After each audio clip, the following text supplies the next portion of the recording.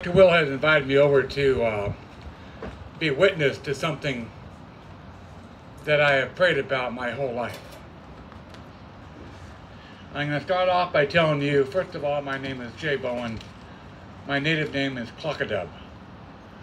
I'm a member of the Washington, Martin, Moses, Sampson family, Upper Skagit. My family comes from Upper Skagit, Yakima, Wenatchee, Warm Springs, Swinomish, Lower Vancouver Island. There was a time, a long time ago, when my grandfather was having a ceremony, a very important ceremony, way up in the mountains in the Skagit Valley. And as he was dancing with his staff,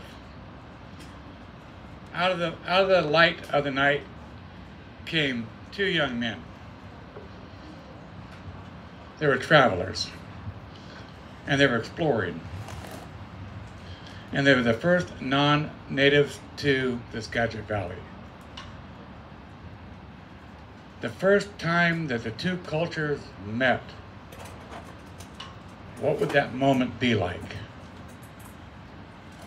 My grandfather recognized it and sat the two men down in a place of honor around the fire and continued the ceremony.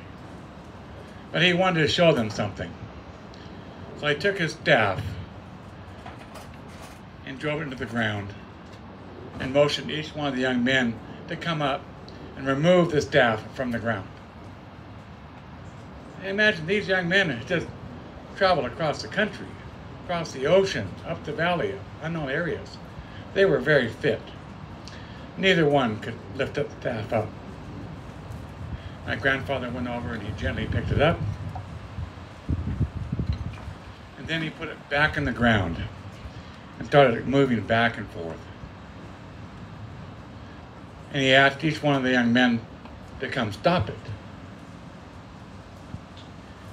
Each young man tried to get up there to stop it, and each was thrown to the ground. Then he gently went over, picked up the staff, and it stopped.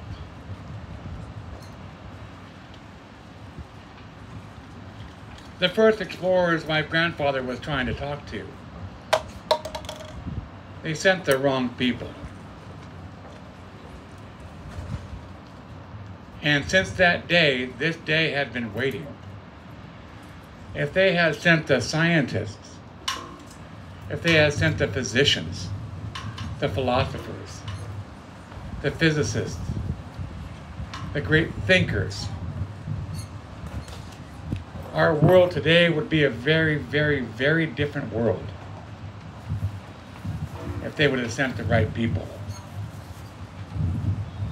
And today what's happened is the right people have been assembled.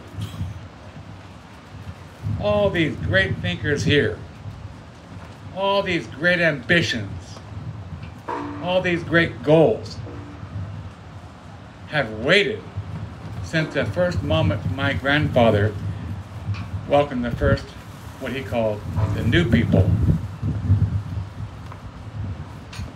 I refer to them as the new people. It's a very wise title to give to the new people because you can't be derogative with it. What we have here today is two great cultures. I'm part of one great culture.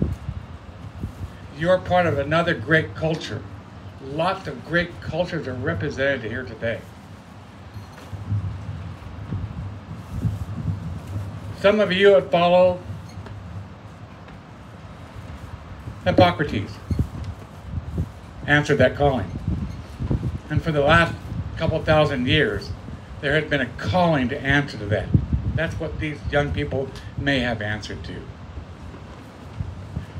In my family, we have answered the same call. And for eons, medicine has been part of my family and my tradition, waiting to share, never exclusionary. And this again is an example of bringing two great cultures together. We all have something in common. A choice Listen carefully. A choice with no choice. Which one of you today could walk away from medicine? And I know the answer. Not one. But it was a choice with no choice. Today, I'm recognizing an awakening, an official awakening of the powers that be, recognizing the strength of traditional native healing and the strength of Western medicine coming together for the common goal that each one of you hold in your heart.